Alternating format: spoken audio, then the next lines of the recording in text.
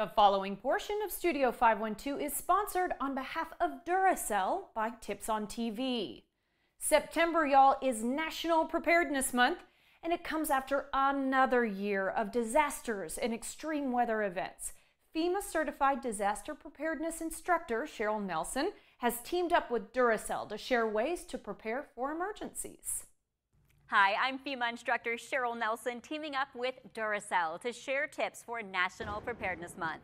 The frequency of severe weather events is making it more important than ever to be prepared. Whether it's hurricanes, tornadoes, wildfires, or floods, everyone should have an emergency kit that includes things like water, food, a first aid kit, tools, and of course, extra batteries. One thing that I stress when training for FEMA is the importance of having quality batteries like Duracell on hand. That's because batteries can be the difference between weathering the storm or waiting for it to pass. Duracell batteries are built different, with power boost ingredients to keep critical devices working when it matters the most. Since 2011, Duracell has also been supporting impacted communities through the company's Power Forward program.